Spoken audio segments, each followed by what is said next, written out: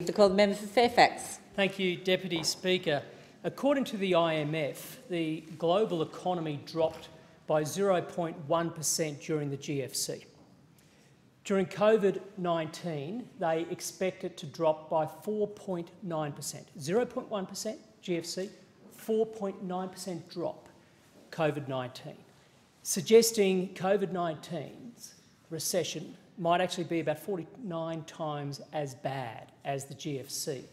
Now, this brings into stark relief why we need this business-led economic recovery that the government has outlined. And manufacturing is key to that, which is why we have the modern manufacturing strategy and an investment of $1.5 billion to ensure we are converting that strategy into real action on the ground. I was delighted last week, together with the Sunshine Coast RDA, Regional Development Australia, to host a roundtable with 20 local manufacturers, ranging from food and beverage through to pharmaceuticals and therapeutics, construction, design and engineering and others, where we talked about the need for us to come together and take real action on manufacturing. And the starting point is the Manufacturing Modernisation Fund.